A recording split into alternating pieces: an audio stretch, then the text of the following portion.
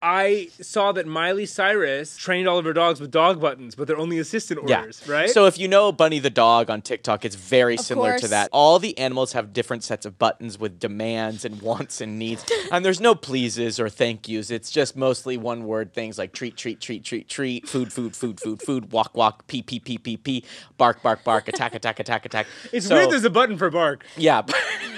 You think that's the one thing they have covered? Well, that's motorbike never barks. Motorbike will never bark. He'll just hit the button a lot. If I were to be making dog buttons, I'd be getting dog buttons because I'm asking, what are the dogs thinking? And I don't think that the dogs are thinking bark. You know what I mean? I imagine they're saying something with their bark. So You wouldn't believe how many times dogs are thinking bark. I've never.